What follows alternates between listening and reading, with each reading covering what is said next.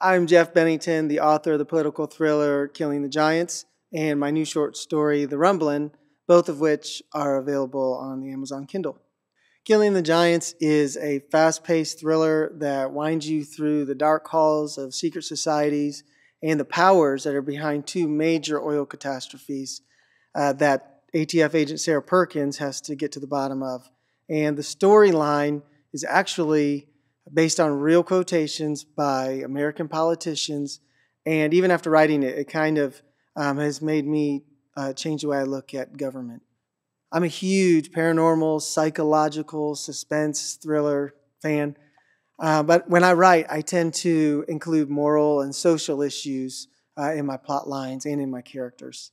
My goal as an author is to create engaging, high-impact suspense to give my readers a break from reality without the use of narcotics.